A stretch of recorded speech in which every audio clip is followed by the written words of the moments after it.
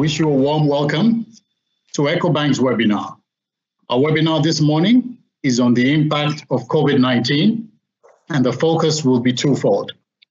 We'll talk about the impact on the economies that we operate in the region, and we'll also talk about the impact on commodity prices in the region, and we'll give you our views and outlook, and we'll also touch on our perspective on the African continental free trade area and how you can position yourselves to take advantage of its benefits. Please note, this session will be recorded and the recording will be made available to you all afterwards. I'd like to give you a quick overview of how we'll be spending the next 1.5 hours. And I'll be projecting the agenda for the session shortly. We will begin right after my brief welcome here with an address from our Chief Executive Officer, Mr. Ade Ayeyemi. And right after that, we'll go into presentation sessions, which will be led by our speakers, Ted George and Gaming Nonyane. I'll speak about them a little bit more when I introduce them. Due to timing constraints, we may not be able to answer all the questions that you will be posting to us for these presenters, but be assured that all questions will receive an answer even if we do so afterwards. You'll find a text box to the right-hand side of your screens where you can put all your questions down for us. We hope to close this session at about 11:30 GMT, and at that time, Nana Aban, who is our Group Consumer Banking Head, will deliver to us a closing speech. And now I'll hand over to our Group Chief Executive Officer, Mr. Ade Ayeyemi. Ade, your audience. Thank you, Sebastian. Good morning and good afternoon, ladies and gentlemen, and thank you so much for joining and participating in this webinar today. The world as we know it is going through unprecedented times. I think you've heard that said so many times. The COVID-19 pandemic is having a significant impact on economies, on livelihoods, and on various ways of working. Africa has not been spared. While the pandemic does not seem to have caused the huge fatalities projected for the continent, it has led to economic and social challenges and a growing health and economic crisis. As a bank operating in 33 countries across Middle Africa, we see the effects of the ongoing pandemic every day. We talk to our clients and ourselves. Most businesses are facing earnings shortfall, changes in operating models, and significant uncertainties, both for businesses and for individuals. With imperative to weather the pandemic storm top of mind for most businesses, we will today be reflecting on the impact of the pandemic on the African economies with a focus on commodity markets and supply chains. We'll share some tips on navigating African markets in this new era and how businesses may be able to capture opportunities that arise from the African Continental Free Trade Agreement. After all, the purpose of the agreement is to make sure that we can do better together.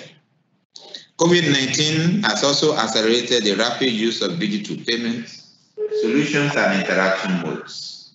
This webinar and the one following on the 5th of August will also discuss how you may transform your business to accelerate the adoption of digital payments. Historically, we used to say that we take work to where people are. But today, with the convening power of technology that is available, we can take the work to where the people choose to be. They no longer need to live where, they no longer need to vacate where they prefer to live. The work can actually go to them where they are. I do hope you find the discussions informative and useful. Be assured that we will continue to support you in your businesses. I now hand over to our moderator for today, Mr. Sebastian Ashom-Katai, who will go over the agenda and also introduce the speaker. Sebastian, the floor is yours. Thank you. Thank you, Ade. Thank you very much, Ade. And now I'll introduce our speakers for the morning. Firstly, Dr. Ted George, who is the founder and Chief Narrative Officer of Cleos Advisory. Ted actually worked at Ecobank for a few years, where he headed up our group research function. And his areas of speciality include soft commodities, agribusiness, trade, and disruptive technology. And he has over 20 years of experience in African markets. Hi, thank you very much, Sebastian. It's great to join you. Thank you. And we also have Gaimin Nanyone, who's a macroeconomic expert and a strategist at K Frontiers Solutions. Gaimin's focus is providing intelligence and strategic advisory services on emerging and frontier markets. She spent time at Ecobank as well, where she headed our economic research for the group, and she has substantial experience in Africa as well, both at Ecobank and with the World Bank as an economic consultant. And with that, I'll leave the floor to them. Ted, Gaimin, your audience. It's a pleasure to be brought back to Ecobank and to be able to present to your clients. And I'm very happy to do it with my former colleague as well, Gaimin Nanyone. The dream team is back together. Gaimin, would you like to say hi? Hi, everyone. As Sebastian just mentioned, I'm also an ex-Ecobanker, and I'm delighted to be with you today to talk about the global and economic outlook of sub-Saharan Africa. Thank you. Thanks, Gaimin. So as the CEO said, we are in challenging and unprecedented times. Those are overused words. You could probably say for many of us, we've never been in such a situation in our professional lives. And so we really need to have some ideas on how we move forward and how we address not just the challenges, but the enormous opportunities for transformation that COVID is forcing in emerging markets, and particularly in Africa. So without further ado, we're going to have 3 sessions or 3 different presentations, one on the global outlook, setting the scene for our views on Africa, and then a deep dive on the macroeconomic outlook for Africa, and also commodities and trade. So why don't we start with the elephant that we are all tired of having in the bedroom, COVID-19. The numbers really speak for themselves. Over 16 million global infections and rising. And it's not even clear if we are out of the first wave yet. We could be here for a long time. As Winston Churchill famously said after the Battle of El Alamein, it's not the end, it's not the beginning of the end, but it might be the end of the beginning. And there's still a long way to go. And it's particularly worrying with Africa, if you look at the charts here on this page, because we have over 500,000 cases, over 12,000 deaths. But there's clearly something wrong with the numbers. They are not testing enough. There is no way that if you look at the top right chart there, that South Africa has actually 77% of all cases in Africa, and Nigeria, which is a much larger economy and population, has just 7%. Whatever Donald Trump might say, more testing will definitely show there are a lot more cases out there. There is a real concern there could be a silent epidemic going on in Africa, which is just not getting the global attention that the other hotspots are at the moment. And of course, there are many governments who appear to have simply let the virus spread throughout their populations. This will have a huge impact going forward. A lot of comparisons have been made with Africa and how it handled the Ebola crisis. And particularly in West Africa, it was very impressive how that was contained, considering how infectious Ebola is. But the thing about Ebola is it's very different from COVID. Ebola, you are only infectious when you are showing symptoms, and they are very obvious. If you have a proper public information campaign, a tracing and an isolation of people infected, you can control it. With COVID, you can walk around it with it for years, infecting people not even realizing you have it. But there is reason for hope. There are 2 vaccines currently which are now in final trials, one in the UK and the USA. There are at least 12 others under development. You know, even though it might be quite a while to see whether those are effective, the most important thing is that treatments for the disease are improving. There are already freely available drugs which can greatly reduce the death for the most sick people. They can reduce the time people spend on ventilators. And as time goes on and we understand so much more than we knew back in January this year, it will become more manageable. And this is the real key thing here. All businesses need to accept that we have to live with COVID, not just to get around with it, but actually have a business model which incorporates it and enables us to do our business. Now, when it comes to the political risks, there are many of them hanging over the global outlook. The most important one, getting all the press, is the US election on the 3rd of November, in less than 100 days. We are all aware that the Trump administration and the people who support them are prepared to do anything to get re-elected. And this is against a backdrop of a huge economic downturn and, of course, seething rage from the Black Lives Movement and a very heavy-handed response to some of the protests in Portland.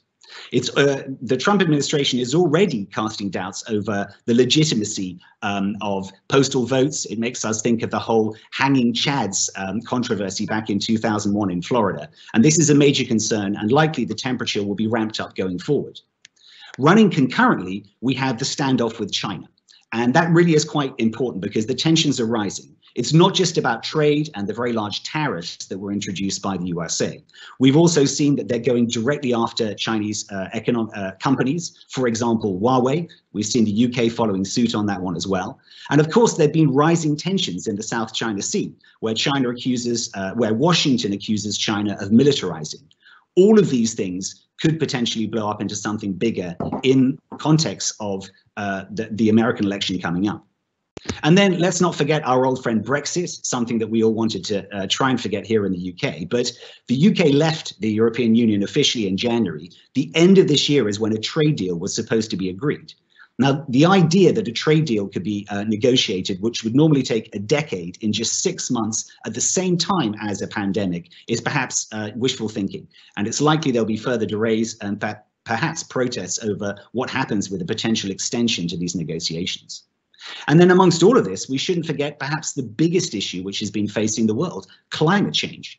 If we go back to January before COVID stole the headlines, everyone was talking about the fires in the wildfires in Australia, the unbelievably hot summers we've been having for the past 10 years, Greta Thunberg speaking in the press. All of that was pushed to the side. That will come back. That has not gone away.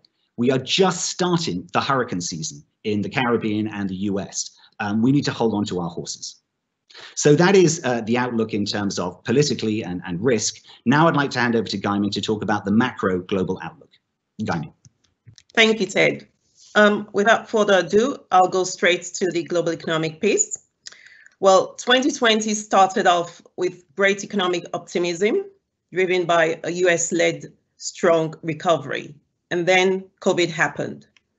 From an economic perspective, the situation is quite grim across the world, but I can stress it's not all doom.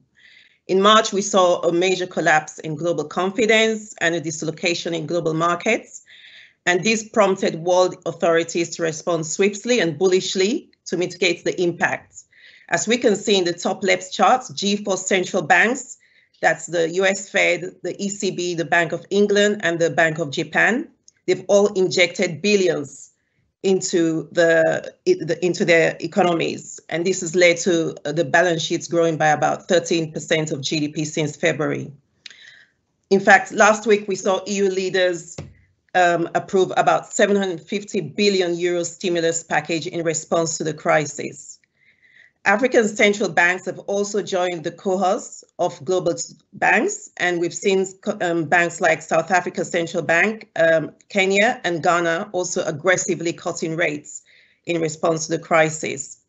Also, in the right-hand charts, we can see that the IMF has provided unprecedented emergency support to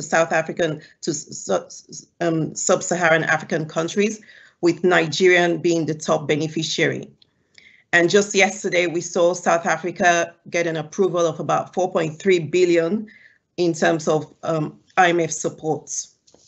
So thanks to all this support, we've now seen the global financial markets stabilize. And this has helped to avert large-scale bankruptcies and even much more greater job losses. As the top chart shows, the global equity market has rebounded, although as we can see from the charts, frontier markets are still lagging behind emerging markets. The bottom left chart shows that the PMI, which is a leading economic indicator that assesses firms' purchasing activity, has also picked up, but it still remains below the 50 benchmark points in the US and Eurozone. And this is quite worrying because these markets account for about 50% or 60% of sub-Saharan Africa's exports. Credit spreads have also narrowed in emerging markets, and this reflects investor sentiment despite rising COVID cases. And for example, African sovereigns such as Nigeria and Ghana, we've seen foreign debt bonds return to nearly pre-crisis levels of about 8% and helping to boost confidence. At the same time, the US unemployment rate, a key indicator for consumer spending, has started to recover, although the resurgence rate in the US at the moment raises significant uncertainty about the situation. While we've seen the global financial market stabilizing, in terms of the real economy, we've seen a sharp decline in so many countries since Q1, Q2 this year. And going forward for the year as a whole, we expect the global economy to record its sharpest decline since World War II. And this simply demonstrates the depth of the crisis and the current disconnect that we're seeing between the global financial markets and the global real sector. As the left-hand chart shows, all major markets will be hit hard by the crisis, and most importantly, the euro area, which accounts for about 40% of Africa's exports. However, assuming that policy support continues and we continue to see further reopening of economies, we expect the global downturn not to be as deep and as long as in World War II. In 2021, the prospect is likely to be much more positive. The world economy should recover slowly, but I must stress that in the absence of effective and affordable vaccine, because not everyone might be able to afford the vaccine, or we might have the US economy buying all the supplies in the global markets, we're likely to see some uncertainty in the markets, and the strength of the recovery will remain in doubt, with the impact uneven across regions and across sectors. Thank you. Thanks, Ted. Thank you, Gaiman. So I'd like to just finish with an outlook for world trade and also global supply chains. So the first thing to say is that world trade has suffered its worst contraction on record. The WTO goods trade barometer slumped to 87.6 in the second quarter of this year, the lowest value on record. And in fact, if you look at the graphic there, it doesn't actually go below 90. We are so low on fuel that in fact, the dial won't go down any further. And what is concerning about this is that world merchandise trade was already slowing before COVID kicked off. If you look at the chart in the middle there, it fell from a peak of growth of 5.6% in the last quarter of 2017 to a contraction of 1% in the last quarter of 2019. And of course, this is before the COVID lockdown. So it is likely this could have accelerated much more during the first half of the year. Not all of the indices are below trend, but what is particularly worrying is for automotive products, export orders, air freight and container shipping. All of them were lower at the end of last year, and the fact is they're likely to have been squeezed even more because of COVID. But the important thing to remember here is that even though global supply chains have been disrupted, they continue to function. Trade volumes might have dropped, but the ports are still open. And when we come to see the disruption that has occurred, it hasn't been as serious as been expected for a lot of the critical supply chains out there. If we look at the chart on the left there, what has really been exposed by COVID is how reliant the world has become on Chinese intermediate projects for their manufacturing base. Certainly in the case of the USA, it's over a third, and in the case of a lot of Europe, it's over 25%. Now, China is booming back to life, particularly its factories, but this is against weak global demand and also a concern that there could be a second wave in China as well, which could again shut down the manufacturing hubs. We've certainly seen some disruption manufacturing hubs in South Asia for textiles and in Southeast Asia for processing, particularly of cashews. But they are adapting. And as you can see from these photographs, they are back online and they are trying to start producing and processing as they were beforehand. And that is basically quite encouraging in terms of what can be achieved during the disruption for COVID. But notwithstanding the fact there has been a general drop in demand, there has also been a surge for certain products. Anyone who tries to get personal protective equipment or toilet paper would probably know what I'm talking about there. But the other big crisis that has been exposed by COVID is reckless trading and fraud, one of the biggest risks facing trade finance. Warren Buffett famously said, "Only when the tide goes out do you discover who's been swimming naked." Well, it turns out many have been swimming naked, and in fact, many have been caught up to some very unsavory antics under the waterline. The first half of 2020 has witnessed several spectacular collapses of commodity traders. These include the oil trader Hin Long, which overstated its assets by $3 billion, quite an oversight, and was discovered to have issued 60 LCs worth $1.5 billion to finance cargoes that either didn't exist or were pledged to multiple buyers. Another oil trader, Zenrock, collapsed with 600 million of liabilities. The coal trader AgriTrade with 1.5 billion of liabilities. Hontop, owned by China's Wonder Group, with another $500 million, and the agri-foods coal and metals trader Phoenix Commodities worth $1.5 billion. All told, nearly $8 billion of losses to dozens of banks who will need to take COVID haircuts. And like all self-inflicted haircuts during lockdown, they will be messy. All 5 of these traders were guilty of the oldest trick in the book, of using duplicate invoices and pledging the same cargoes to multiple buyers. Some of the cases of fraud uncovered are breathtaking in their audacity. If we take the case of Kim Gold, one of China's largest jewelry makers listed on the NASDAQ. The company collapsed in May, owing $2.5 billion to more than a dozen Chinese banks. But when the banks went to seize the gold against which the money had been lent, they discovered that 83 tons of gold bars worth $5 billion were actually copper bars covered in gold. And it's not just the traders who've been caught out. Last month, we saw Wirecard, one of the world's most valuable payment companies, collapse after a massive fraud, leaving liabilities of $4 billion. What all of this means is that due diligence and fraud detection will be key for all companies going ahead. Despite all of the risks out there from COVID, fraud still remains the key cause for losses in trade. So that is the general overview. I'd now like to move on to the macro overview for Africa. Gaimin, if you want to share your screen. Okay, thank you. So my presentation on the regional outlook will be in 2 parts. First, I'll take a look at the COVID crisis on Middle Africa's real economy, and then look at the policy responses that have been triggered as a result of the crisis and how this will shape the landscape, the economic landscape in the region. And second, I'll look at some debt and FX liquidity and currency issues that are likely to affect the region. And before that, I'd like Ted to just present on the political risk situation in the region. Thanks, Gaimin. Yes, so there are many political and security risks facing sub-Saharan Africa in the second half of this year, and many of them relate to elections. You can see the number of elections that there are for this year, most of them during the last quarter as well, which brings a huge amount of insecurity for the second half of the year.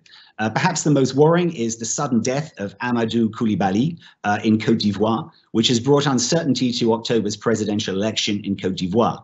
President Ouattara had said that he would stand down and would not seek another term, and now they're trying to find another candidate. The fact that this occurs also in October at the start of the cocoa season really adds a lot of tension to what is happening in Côte d'Ivoire. We've also seen protests in Mali over the disputed elections in March, although the protesters have dropped their demands for the president to step down and are now really asking for a number of issues related to social policy. We also see the long-standing problem of jihadist forces in the 3 frontiers region, Burkina Faso, Niger, and Chad. They haven't gone away, and now we are in a situation where there are many people who've been put out of work, many young men looking for something to do. That is ideal recruiting ground for them as well. So that is something which is of great concern. Looking to the other side of the continent, we also have unrest in Ethiopia over the death of a popular Aroma singer, and this has certainly raised the stakes in the parliamentary elections this August.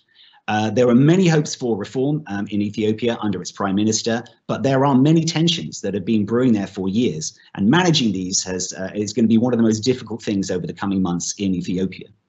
And then, of course, we have elections for the ruling opposition party, the ruling party in Tanzania, Guinea, Burkina Faso, and the CAR, all of which are likely to raise tensions as well. All told, it's going to be a very busy end of year when it comes to elections in Africa, and one to watch. Back to you, Gaiman. Okay, thank you, Ted. Well, as we've just seen in the global piece, major markets are likely to contract this year. And of course, this has implications for sub-Saharan Africa. The region is likely to record its worst economic downturn in decades. The first chart shows that the region has not contracted since the early 1990s. And this is largely owing to declines in global trade, capital inflows, consumption, and investment spending associated with the travel restrictions, weak confidence, and social distancing that we're seeing at the moment. In fact, the World Bank now estimates that the COVID crisis will cause up to nearly 80 billion in output losses in the region just for this year alone. In the right-hand chart, we see that a number of regions are likely to be adversely impacted. In particular, it will be major oil exporting regions such as Nigeria and Central Africa. And there's also Angola in Southern Africa. And this highly reflects the strong oil commodity dependence and their exposure to recent oil price shocks. But other regions like Awa, Yomwa, and East Africa, even though they'll experience some downturns, it will not be as severe as what we'll be seeing in other markets.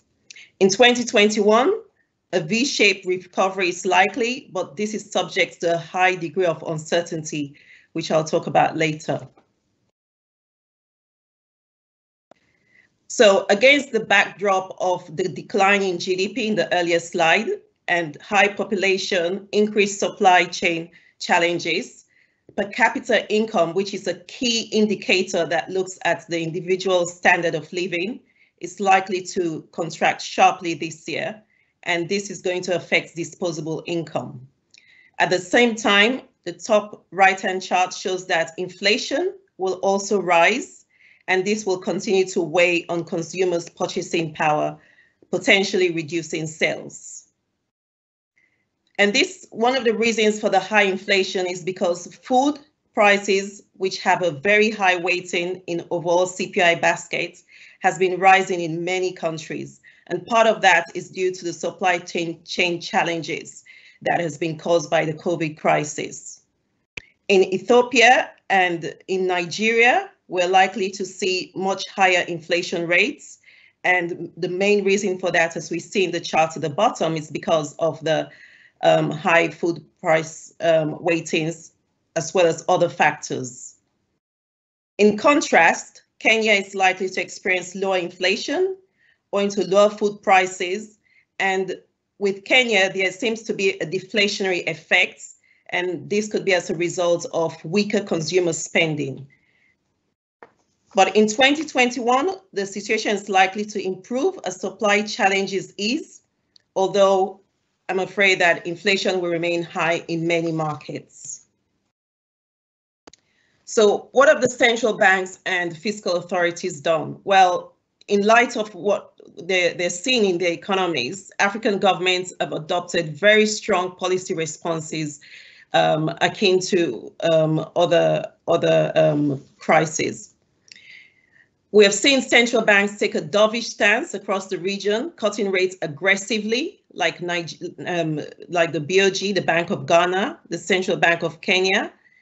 And in other markets, even if the BCAO, the BEAC, which are the regional central banks in the CIMAC and the Yoma region, we've also seen rate cuts. And this just seems to highlight the situation on the ground that is very, very critical. The pro-growth stance that we're seeing right now is likely to continue into 2021, but further aggressive cutting is unlikely as a result of the high inflation risk that we're seeing. On the fiscal front, the authorities have unveiled pandemic budget providing significant tax relief, cash handouts, and credit support for businesses. Although on the downside, this means higher budget deficits in the longer period. But to cushion that, we expect concessional financing from multilateral agencies to provide some respite. However, once we start to see the data strengthen on the upside, we're likely to see a gradual withdrawal of fiscal support and a possible shift towards greater fiscal prudence and tax hikes in many African countries. Another key response by the policymakers is that they've participated in the debt relief initiatives organized by the G20 as well as the IMF. A total of 23 sub-Saharan African countries have participated in the G20 initiative, and 16 have participated in IMF's debt relief. And this has helped to save about 5 billion for these markets, which will potentially be used for more important expenses to deal with the COVID crisis. However, on the downside, debt levels are likely to rise considerably, especially as some of these countries that have participated, such as Zambia, Mozambique, Republic of Congo, they're already in high debt distress, as we can see from the table. And most of these loans have been contracted from China. And participation in this debt relief has actually triggered Moody's to place a number of countries, in particular B-rated countries such as Cameroon, Cote d'Ivoire, Ethiopia, and Senegal, on a review for a downgrade. Personally, I think this was a bit of an overreaction, but because these countries have not indicated that they will seek debt relief from private creditors, and that they know already would be credit negative for them. And in fact, the debt relief should help to increase financing available for essential spending, which should increase the scope of recovery for growth and tax revenue, and in turn help to boost repayment prospects. Other major markets like Kenya have decided not to participate in the G20 initiative. And I think this is possibly due to the stigma attached to debt relief following Moody's reaction. And it could also be as a reason because they're concerned that borrowing costs will rise if they decide to return to the global capital markets in the future. So in light of the dovish central bank policies and substantial donor funds, local market yields have now fallen since March, and this is definitely good for government borrowing. However, on the downside, it's negative for investors in interest income. The falling yields is more pronounced, as we see in the top left charts, in Nigeria, and this is largely as a result of the reduced supply of OMO bills and the recent ban placed on non-bank local investors from participating in the OMO markets.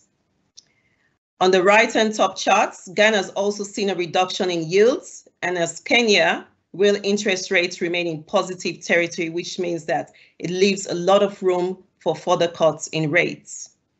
In terms of the outlook for the local yields markets remains broadly positive because of the dovish policies that we're seeing, as well as the donor funds, and this should help to ease financing pressures. However, on the upside, there's still a lot of risk. Inflation remains high, which could likely lead to an upward pricing. And at the same time, if there's a withdrawal of policy support or monetary policy tightening, it could also apply upward pressure. In Ghana as well, there's election coming up, as Ted has just mentioned, at the end of the year, and that could see a spike in yields as political risk premium rises ahead of the election. On the external front, the crisis has severely affected the current accounts, and this has increased pressures reflecting rising structural imbalances between USD supply and demand. As we can see from the charts, the major oil exporters, as well as in Southern Africa, will be hit hard by the weak global demand, resulting in substantial deterioration in their current accounts. Although oil prices have now recovered to about just over 40, they still remain below pre-crisis levels, and as such, oil investments have reduced. Another factor that will affect the oil markets, the major oil exporters, is the OPEC compliance, which has limited oil production significantly. For example, in Nigeria, crude oil is now limited to 1.4 million barrels per day, excluding condensates. And this should have been 1.5, but because of non-compliance earlier in the year, Nigeria has been penalized for producing 1.5 until it compensates for the reduction. So we're unlikely to see an increase to 1.5 until September this year. Other non-net oil importing regions, such as AWA, YOMA, East Africa, will also record larger current account deficits, and this will have a number of implications for the currencies. The outlook is for a modest narrowing, but as this is contingent on global traveling picking up, and it is also contingent on sustained recovery in commodity prices. So now to talk about currencies. Well, currencies everywhere and always reflect the strength of any economy. In the top left charts, we see that sub-Saharan African countries have come under immense pressure, and this is owing to weaker FDI and widening twin deficits. That's to do with the budget and the current account deficits. But at the same time, they seem to have outperformed emerging market currencies, although this is largely due to increased capital from multilateral agencies. In fact, in the right-hand table, we see that pressures are still mounting in Middle African currencies, with currencies like the Angolan Kwanza and the Zambian Kwacha remaining major underperformers year to date. The outlook for the currencies is definitely negative because of the downward pressure from the current accounts and the fiscal accounts. And overall, the degree of the currency weakness will vary per country depending on the exchange rate regime, the export mix, government spending, reforms, and the country's attraction to foreign investments. I'll now dive into 4 key currencies in Middle Africa, specifically the Naira, the Cedi, the Kenyan shilling, and the ZOF-ZAF. So to start with the Naira has come under immense pressure since the height of the pandemic in March. As with Angola, Nigeria is now facing a liquidity crunch. And this is highlighted in the top left charts. Foreign exchange liquidity has virtually collapsed in Nigeria. The I&E window, which used to trade about over $300 million per day in Q1, liquidity has now dropped to about 44 million per day on average. Last week alone, it's averaged about 27 million, which shows that investors have no confidence in Nigeria at all. So given this challenge, as well as the weak oil receipts, it's no surprise that we've been seeing a series of devaluation by the CBN in recent months. And this is to preserve the foreign exchange reserves, which stands at about 5 months of import cover. CBN has weakened its intervention rates at a number of exchange rate segments, at the wholesale segments, the retail segments, and the official rates, while also engineering a 6% depreciation at the I&E window. Nigeria has several rates, and until it decides to unify these rates, then it will continue to have these problems. Even though it's actually made these adjustments, the Naira is still highly overvalued, as seen in the charts below, by about 20%, and capital inflows remain thin.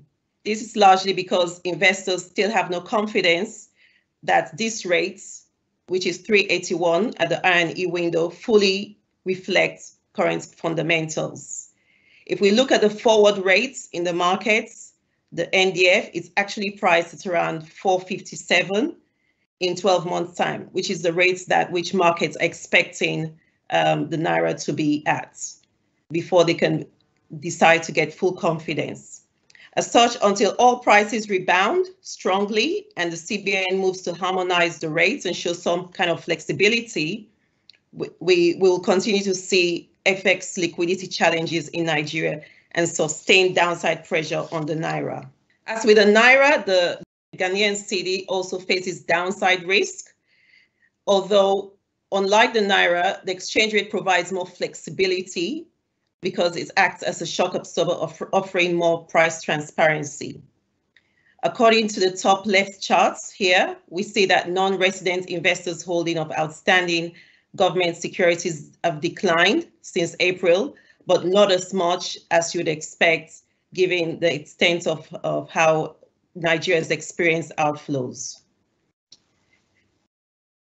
That said, proceeds for the outlook for the cedi is for modest softening, given expectation of further widening of the deficit and the political risk premium ahead of the December elections. Proceeds from the 3 billion euro bond issued early this year and Cocoa Board syndicated loan should help to provide some respite for downside pressure. And at the same time, Ghana provides a lot of gold, exports a lot of gold, and gold being accounting for about 40% of the country's exports will help to also limit downside pressures. With the Kenyan shilling, as with other African currencies, have come under immense pressure, and this owing to the weak global trade, which has hampered exports together with lower remittances and capital inflows. Another contributing factor has been the high government spending that we've seen lately in response to the crisis, and this is likely to continue for years to come. Overall, I expect the Kenyan shilling to continue to be affected by these factors, but at the same time, the country has healthy foreign exchange reserves, which should help to mitigate the impact of the downturn. So with the ZOF-ZAF, with regards to that, the outlook will continue to be dependent on developments in the euro, which largely explains majority of movements in ZOF-ZAF. About 98% of movements in the ZOF-ZAF is explained by movements in the euro. So as a result of this, despite the shocks from the pandemic and possible election-related effects from Côte d'Ivoire later in the year, the current account imbalances that we're seeing in the Yoma region or in the ZAF region, they are likely to be well insulated because of the peg to the euro. If we look first at the ZOF, the charts in the bottom left and the right-hand side show that the ZOF exchange rates is more or less consistent with underlying real effective exchange rates. And this suggests that exports are kind of competitively priced. So I know there's been a lot of noise about devaluation in that region, but the data shows otherwise. And in fact, in May this year, we saw Macron cement his commitments to supporting the PEG through the ratification of the CFA reform bill, and that will continue to ensure continued PEG and unlimited convertibility to the euro. In addition, the BCAO, the Regional Central Bank for Yoma, has the view that current measures in place are adequate to address any urgent BOP balance of payment needs. And this is especially given that the bloc has strong foreign exchange reserves standing at about 19 billion and modest debt sustainability risk. The 19 billion equates to about 5 months of import cover.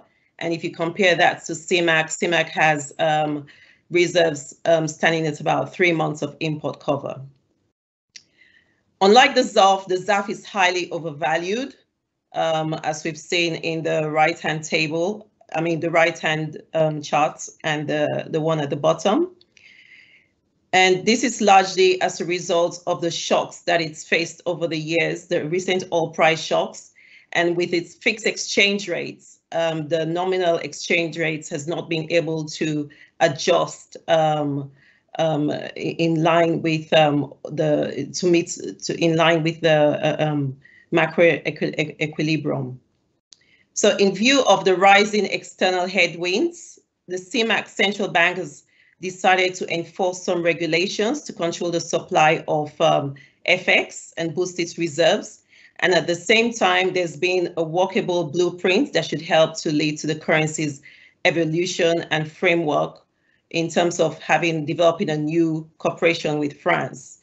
However, the timing for that is unlikely. No one really knows. And so given external pressures mounting, the ZAF faces a higher degree of uncertainty than the ZOF.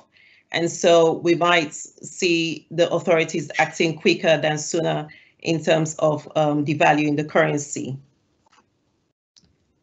Finally, to wrap up, I won't spend much time on this, but taking into account all the factors mentioned earlier, the strong policy support, the debt relief, the weak macro fundamentals that I mentioned earlier, we're likely to see uneven dynamics in production sectors in sub-Saharan Africa. I want to point out that there's a high degree of uncertainty that these businesses face, and most sectors will experience downside macro risk, which are likely to continue to play out next year and even beyond. But on a positive note, sub-Saharan Africa is still a frontier market on many fronts, and this will help to provide a number of opportunities in a number of areas. Already we're seeing the ICT sector emerging as a top performer, and this is giving the region's largely underserved customer base. Thank you. Ted? Thank you very much, Gaiman. So before I go on to the very final section of the presentation on commodities and trade, I'd just like to remind everyone who is watching now that you can submit questions. Please do using the Q&A button. They will be curated and we're looking forward to answering them at the end of the presentation.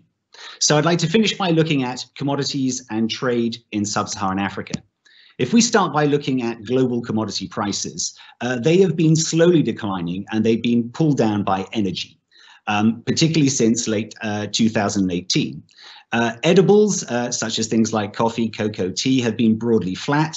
Metals have had a series of highs, particularly in recent months, but the big story, of course, has been the collapse of oil prices in early 2020. The perfect storm of COVID-19, the spat between Russia and Saudi Arabia over output, drove some prices negative for the first time in history in April. Since then, they have climbed back a bit, but they're still at levels last seen back in 2016 and well below the previous peaks. But it can be quite misleading when you look at the aggregate figures for commodities, because when it comes to individual commodities, they've had very different fortunes indeed. This list here, using estimates from the IMF, compares commodity prices at the end of June 2020 compared with June last year, and you can see there has been a real difference in fortunes. The top performer is gold by far, which is not surprising considering gold is long seen as a safe haven for investment, and we could see the prices go higher as well. Rice has also surged since the start of the year, to its highest level in nearly 8 years. And there's a number of reasons for this, why it's 27% up. A lot of it is to do with the fears over COVID and food running out. There has been a lot of stockpiling by traders. There have been some disruption to exports in India and Vietnam, where the virus is strong. And of course, there's the worry that the next season will be disrupted. What comes after the first wave of COVID? All of this has driven up prices. This is in stark contrast to maize. If you can see, the third bottom performer, down 24% over the past year. Maize prices have been fairly flat for the past 6 years, in a range of around $140 to $180 a ton, but they slumped 11% in the first half of this year. This partly reflects the fact there's a strong harvest in the US, but also this expectation of ample stocks and falling demand, particularly from the feed sector. Everything is ultimately connected. When it comes to coffee, Arabica and Robusta have different fortunes. Arabica prices surged in the first quarter of 2020 and are now where they were 3 years ago, although well below the peak in 2016. But prices have slipped in recent weeks on concerns over the lockdown killing demand and expectations of a record Brazilian crop. In contrast, Robusta is down by about 6.4%, currently at its lowest level in a decade. And this really reflects the relentless rise of exports from Vietnam, the world's second largest coffee supplier, but also swelling global stocks. When it comes to cocoa, around 7% down over the last year, we're seeing cocoa prices at a 15-month low. This really reflects the fact that demand has fallen. Now, it is true that during lockdown, many stuck-at-home consumers are still eating chocolate, but they are not consuming it in restaurants, hotels, and family gatherings, and they're not buying it at airport duty-free shops. And this has driven prices right down to the bottom of the range they've traded in for the last 4 years. Tea has a similar problem as well. Cotton prices have been in steady decline. They are now down 12% from last year. And this is really due with the surge in global stocks, and also the slump in demand for textiles and clothing. As the head of Topshop said recently, who wants to buy a new dress if you can't go out and show it off? And this is feeding through into demand for cotton. But the worst performers by far, natural gas and Brent crude, which is down a whopping 37%.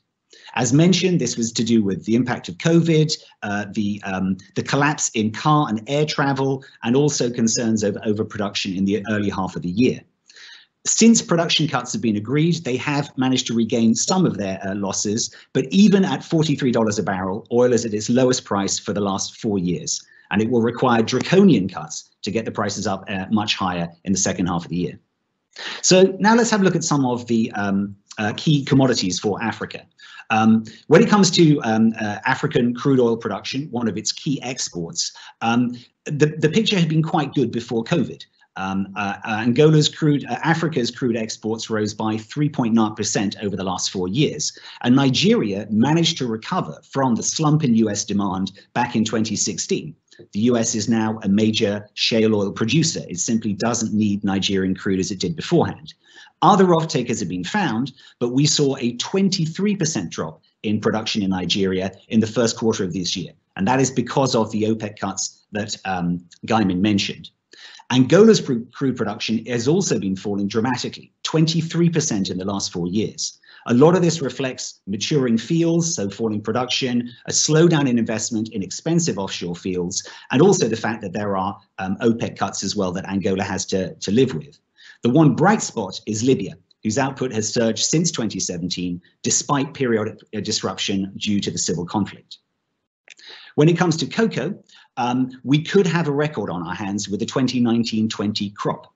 It's forecast to hit a peak of 3.6 million tons, led by Côte d'Ivoire, Ghana, and Cameroon, all of which are increasing production due to good weather. The outlook for 2021 is also good in terms of production, but there are many concerns that hang over the season, particularly in Côte d'Ivoire. Not just the impact of the pandemic, but also the election, which is very uncertain now, which comes at exactly the start of the new cocoa season in October. And there are real concerns as well about environmental destruction going on here. Over 500,000 tons of cocoa is estimated to be produced in Côte d'Ivoire on protected forest land. And informal gold mining is also destroying some cocoa plantations as well. So a lot of risks hanging over the outlook for cocoa. When it comes to coffee, it's a bright spot for Africa. Coffee exports are actually surging, even though globally they have been falling. The two largest coffee producers in Africa, Uganda and Ethiopia, have seen a surge in exports over the past year up to May this year. Ethiopian production is recovering from the slump in 2018 caused by the drought and the political unrest. But of course, the current situation in the country does again lead to concerns about what might happen in the second half of the year with the availability of Ethiopian coffee for the market. The worst performer by far is Tanzania, down 24% over the past year. And this is really because we've seen exports falling, mainly due to a lack of investment in the sector and the aging tree stock. Moving on to cotton, the mainstay of Francophone West Africa, we have seen a changing of the guard. Benin and Côte d'Ivoire are now by far the largest producers in West Africa, and they've replaced Mali and Burkina Faso. Mali's output has fallen by a staggering 2/3 over the past decade, which you can see there, the green bar in the chart. This reflects the impact of drought, political unrest, and lack of investment. But in Burkina Faso, we've seen a fall as well. This was due to the fact they had to reverse the rollout of a variety of BT cotton, which they discovered had poor fiber lengths, and that greatly reduced its value. That conversion is almost complete, which is why we see Burkina Faso up 10% over the past year. But the real concern for the sector remains that there is still so much of African's cotton which is exported raw, and the value captured in countries like Bangladesh and India and not in Africa itself. And then to finish off by looking at exports itself, Africa's exports are generally on a weakening trend, and this was happening before COVID started. We've gone from a peak of around $35 billion a month in 2015 to around $30 billion now. And it's likely that they contracted more exports, particularly in the period from April to June, for which data isn't yet available. But when we look at the trade partners, they remain the same. The EU and China are still dominant, and the USA has been pushed to 5th place now, after the rest of Africa and India.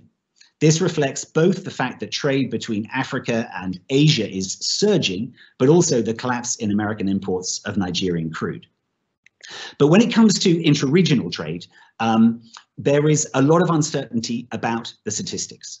If we look at the statistics, here they are on the page from Intracen, you can see that actually, according to these stats, interregional trade is averaging around $155 billion a year out of around $89 billion of trade with the world. This would suggest that interregional trade is actually falling as a percentage of overall trade to about 13.8% in 2019. But of course, this data doesn't capture the vast volumes of informal trade that flow across Africa's borders. And if you've ever been to the borders between Togo and Ghana, between the DRC and Zambia, many of the goods there flow across informally, and in some areas it's 100%. And this, in fact, gets to the point of why the free trade area is so interesting, which I will get on to in a moment. The important thing about the Africa Free Trade Area, there have been some delays. The area was due to come into force this month. It has been postponed until at least January 2021, and it's possible that it may be postponed longer. I think it's important that we get into perspective what can be delivered by the AFCFTA. The process of integrating all African countries into a single market is going to be long and complex. It cannot occur overnight. But the important thing to remember is that creating a continent-wide free trade area is entirely feasible by knitting together the existing trade blocks. If you look, for example, at the map I have there, you can see that we have COMESA, we have SADC and the EAC, all of which overlapped. We have ECOWAS and, of course, the CFA Franc Zone. There are already agreements between these zones, and integrating them together very much would follow the same model that the European Union did when it was first created. So it is feasible. There will be disruption caused by COVID. There are border closures currently underway at the moment. But I think the important thing is to understand that they will not stop the integration of the CFTA. They might just slow it down. Now, when it comes to the benefits of the CFTA, everyone talks about the potential to increase trade and cross-border investment, and we can take those as givens. But I think there are three other things to consider, and for me, these are the big opportunities for businesses as well. The first is once the free market comes into force, it will legalize billions of dollars worth of informal trade flows. For millions of SMEs and traders and farmers who trade over the border illegally, illicitly, overnight they will be able to. And that will open up huge potential for what can be done in increasing those flows because they are legal. At a stroke, it will also stamp out a huge amount of opportunity for fraud and rent seeking at the ports and the borders and the trade value chain. It's often said that SMEs avoid taxes because they want to reduce their costs, but they end up paying informal taxes, payoffs at the border in order to get their goods across. Once that is legal, that will enable them to do so much more without paying those taxes. But the biggest opportunity is this idea of cross-border value chains for food and consumer goods. It is crazy that there are production hubs in Nigeria and in Kenya, and very often they don't actually export to the region around them. Once it's possible for goods to pass from the border of Nigeria into the Francophone area or to pass from the EAC into SADC without there being any border there, it's possible then that you can have a manufacturing hub in one area, you can have an assembly plant in another area, in another country, and actual consumption in the third country. And once you have those clear borders, it means a degree of efficiency, but it also means adding true value. You can create businesses that meet local demand, and that means they will not be totally dependent on international demand, and in fact, it gives them a very strong base. So the final thing I'd like to say is just about the technology which is available. It is really changing the game. Fintech, blockchain, regtech, and trade tech. They are all essentially the same technology. Blockchain got a bad reputation because of its association with Bitcoin, but in fact is proving very effective when it comes to exchange of documentation, exchange of authorization, and KYC. RegTech is where you use machine learning to crunch the data when you are doing anti-money laundering checks or checking on KYC. That is proving effective. And trade tech, if you like, ties everything together using IoT, or the Internet of Things, so that all the devices on the ground can feed into a central database and you can track goods literally from farm to fork. This is really going to change the game in Africa, because we are reaching the stage where over half Africans not only have a mobile phone, but it is a smartphone and it has a 3G connection. And that means they can connect to the value chain as well. So the potential for what you can do digitally is huge. Ecobank was one of the first banks to recognize this when it came to its digital strategy. And next Wednesday, Isaac Kamuta will be giving a webinar talking about the different digital platforms offered by Ecobank to its clients. I highly recommend you sign up to that for further discussion of how tech is really transforming the value chain in Africa. So to wrap up, the key takeaways before I hand back for the Q&A. First, with the global and political risks, COVID, we're going to be with it for a while, but this is the time for transformation. We have to incorporate COVID into our plans, not hope it will go away. Several elections raising concerns in Africa. And then when it comes to the macro risks, of course, what you would expect in a time of crisis: currency volatility and weakness, resource and infrastructure challenges. But there is an opportunity here for businesses. We have dovish monetary policies and an acceleration in certain structural reforms. So there's a possibility here for businesses to innovate, protect balance sheets, but also strengthen their strategic management, and particularly the management of risks, because there is a lot of fraud out there and fraudsters always use crises as an opportunity. And finally, with commodity prices, they very much reflect what is going on in the global environment. We could see a turn in them if suddenly there is a feeling that demand is coming back in the world. But the key issue here, I think, is to really focus on the due diligence of clients, the due diligence of deals. Don't let anything slip through the net, or you could end up in the situation of some banks that they have with the recent collapse of traders that we've seen across the world. And finally, with the CFTA, it will advance, but this progress towards full integration will take time. The important thing is to realize how it could change the way the markets work there, and think about how your business can benefit from that cross-border connection that doesn't have a massive blockage at the border. So that finishes our presentations. I'd like to hand back to Sebastian for the questions. Thank you very much, Ted, and thank you very much, Gaimin.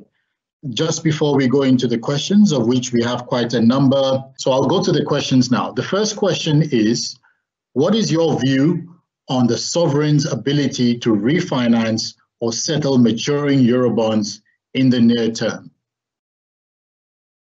Yeah, right now, I think it's the sovereigns are actually facing major challenges. I mean, the first priority right now is to contain the spread of the crisis and help to support businesses. For now, sovereigns, they have actually been performing quite better than in March. We've seen sovereigns like Nigeria and Ghana, actually their bond rates have now dropped to single digits from double digits in March. And this is likely as a result of the improved sentiments in the global markets. I think as long as the policy support continues in the global economic space, as well as locally in the region, I think that sentiments will continue to provide some kind of support for the bonds market. Thank you, Gaimin. And the next question is, do you see heightened political risk in Ghana based on the upcoming elections?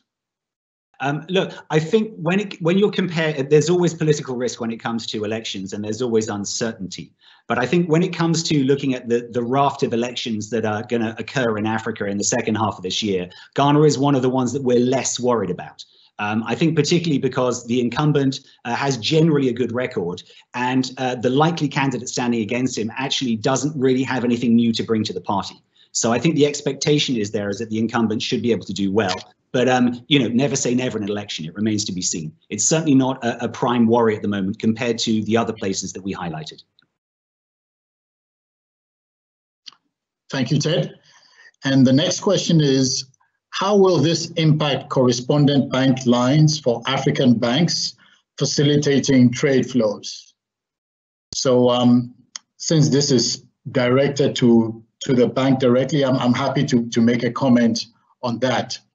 Clearly, the downgrades in some of the sovereigns ratings that we've seen across the board, as well as the impact of reduced oil prices in many of our oil economies, has already transformed itself into a reduction in appetite from some of the global correspondent banks in terms of providing corresponding lines for African banks.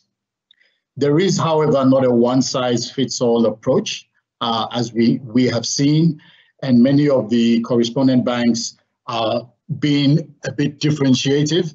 They're looking firstly at financial institutions that have a certain degree of diversification in terms of their risk, geographical diversification, so to speak. So many of the banking groups, for example, operating across Africa, have tended to benefit from not having seen significant drops in the credit lines that are available. And even where they see drops in appetite for one country, they're able to counteract it because they're present in other countries where they operate.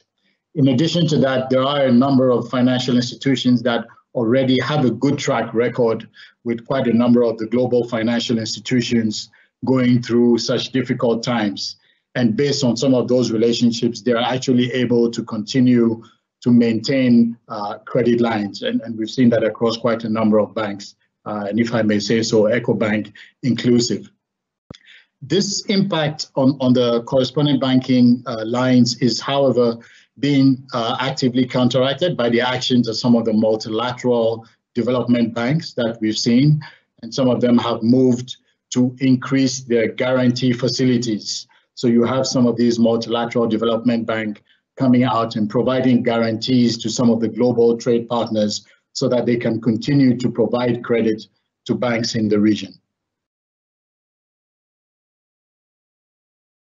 I'll move to the next question now.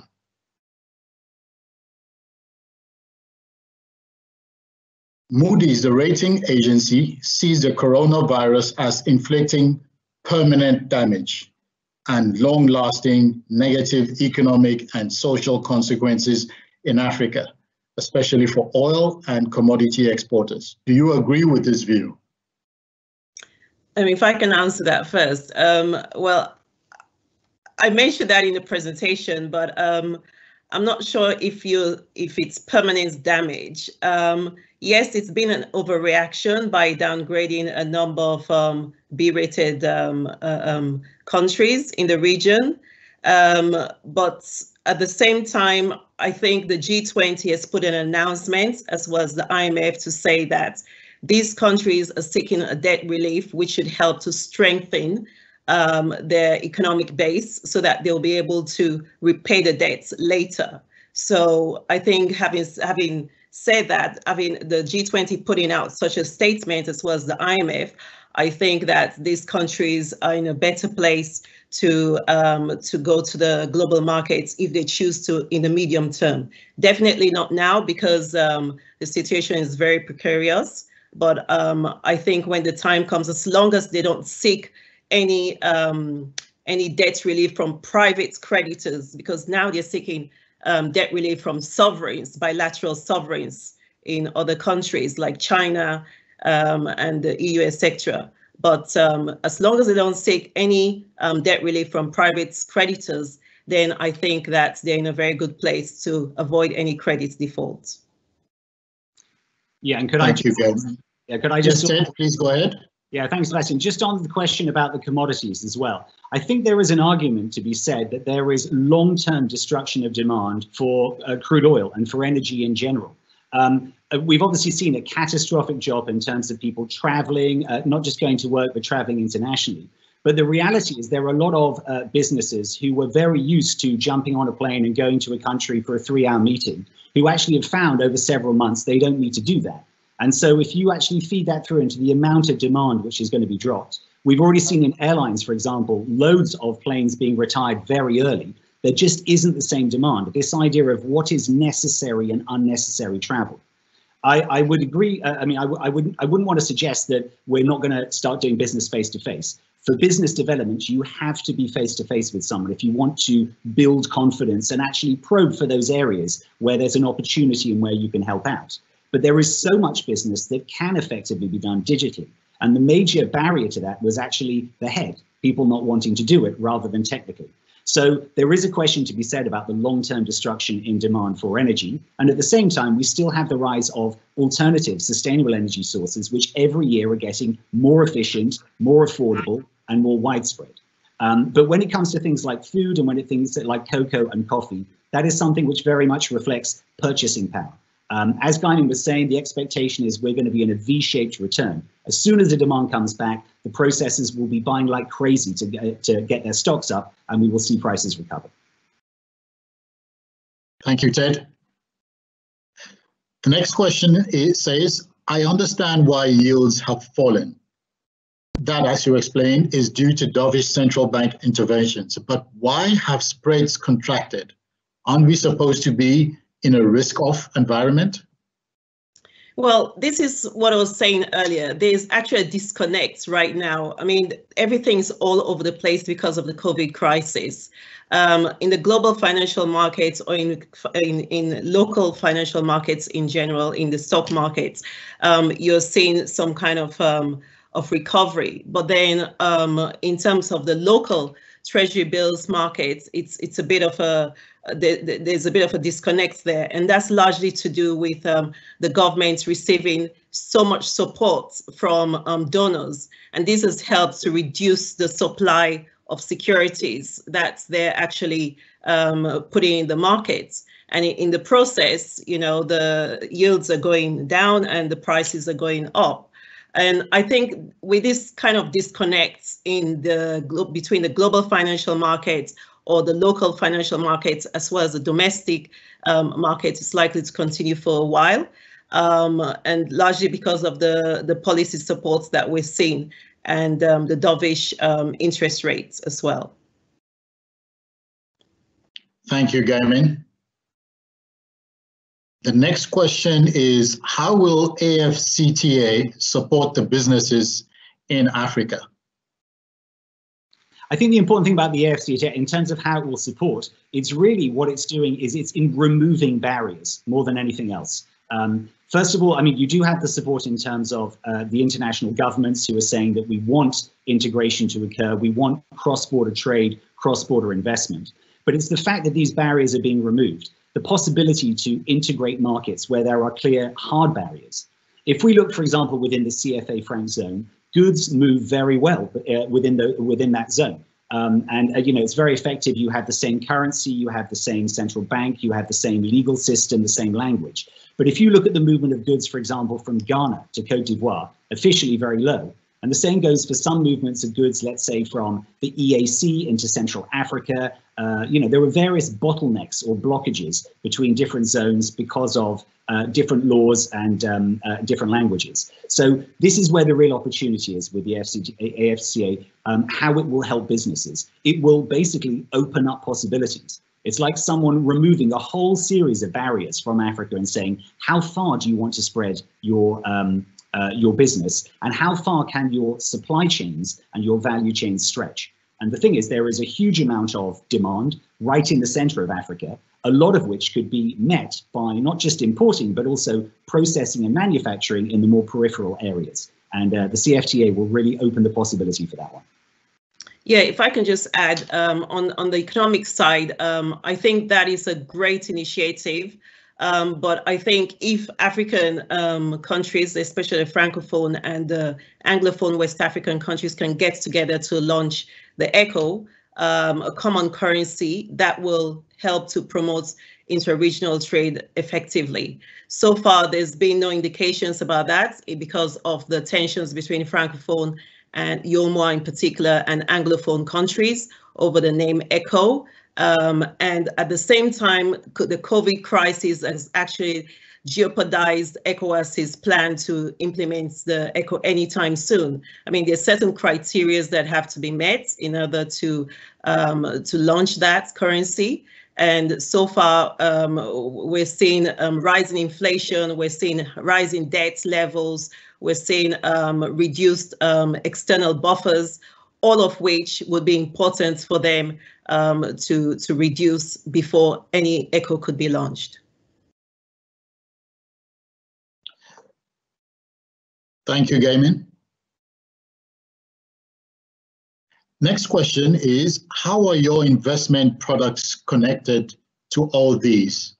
And how insulated will investors be, especially with the expertise you have on board at Ecobank? The issue of investments needs clarification, essentially because we're a multi-business bank. And the question is not specific whether this is corporate investment or personal investment, and whether this is in equities, fixed income, or other types of investments. So we will probably be taking this offline to better understand the context of this type of investment the question being asked refers to. Thank you, Sebastian.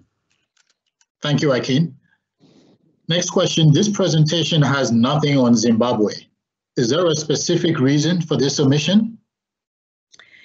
No, it has some bit of Zimbabwe in the Southern Africa cluster, in inflation, in terms of current accounts, and in terms of real GDP growth. What I would say about Zimbabwe is that the prospects remain very bleak for now. They were already having major challenges, and then COVID happened. So this has just simply exacerbated all the downside risk on that particular country. Food and fuel shortages remain rampant. The currency spread between the parallel rates and the official rates has been rising since forever. Inflation remains, I think it's approaching 1,000% now. It's about, up to last month, it was about 700%.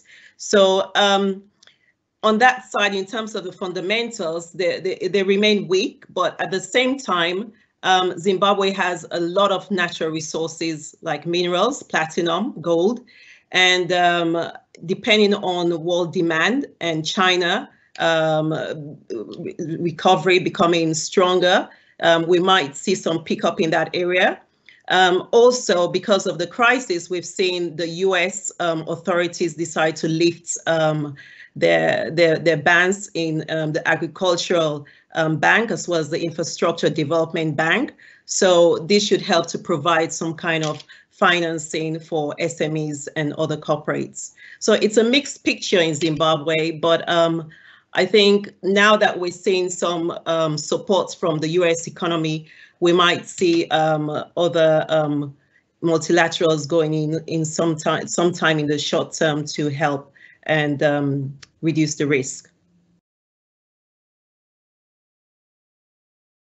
Thank you, Gaimin.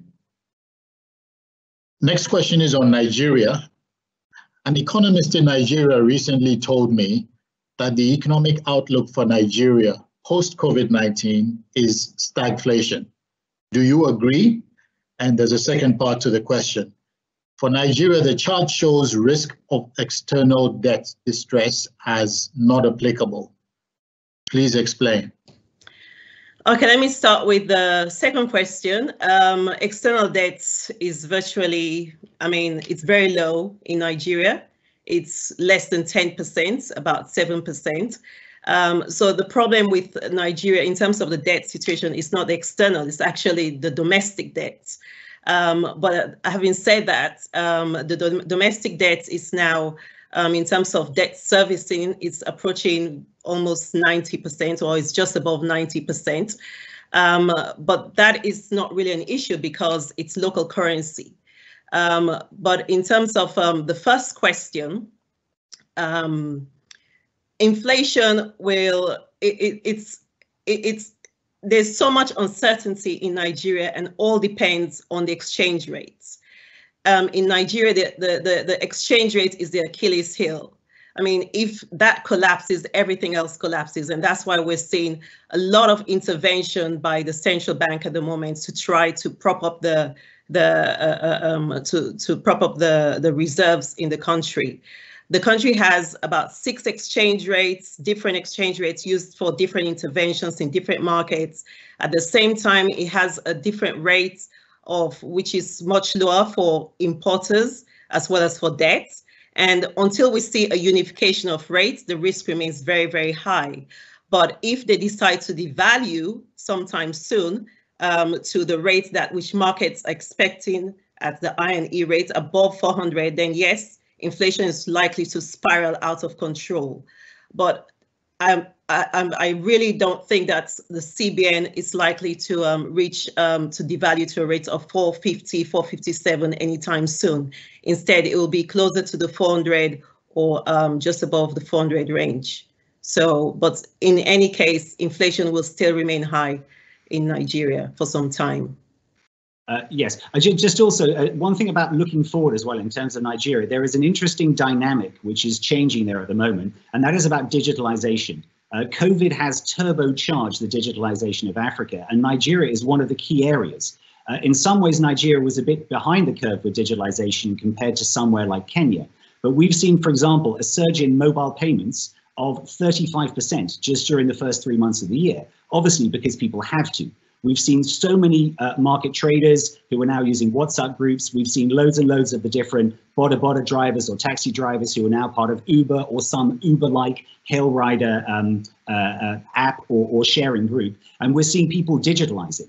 And Nigeria has some of the greatest entrepreneurs there are in West Africa. Very savvy, very business savvy, looking for opportunities. So going forward, there is such a speed up in the digitalization going on in Nigeria that could really open up a lot of potential for business, which isn't just focused on the traditional everything to do with oil or stuff which is effectively supported by oil payments.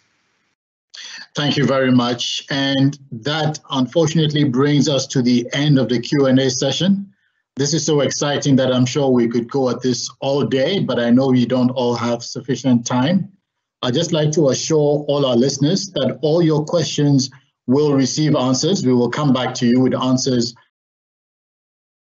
Good morning and good afternoon, ladies and gentlemen, and thank you so much for your participation in this webinar. I trust you found this informative, at least I did, and judging from the questions, I think this has generated a great deal of interest. And as indicated, questions that we were not able to answer on this forum will be addressed and provided to yourselves. Thank you, Ted and Gaimin, for the very engaging content that you shared with us. There were some interesting insights that were shared about several topics today, including the economic outlook both globally and in Africa. These show challenging times ahead, with a predicted downturn in GDP, supply chain challenges, and political risks on the continent. There was also talk on some policy measures that central banks are taking, such as interest rate cuts, fiscal stimulus measures, and some tax reliefs. We covered debt relief packages, which selected country governments have signed up for. We talked about weakening of currencies. I think we ended, Gaimin, speaking specifically on Nigeria, but broadly, weakening of currencies due to lower exports and other pressures. The impact of this pandemic on commodity prices and output.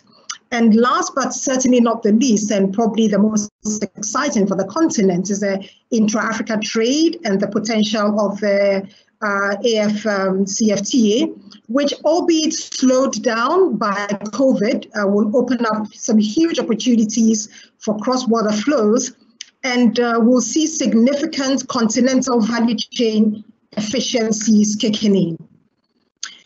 So while the terrain ahead might be rough, at Ecobank,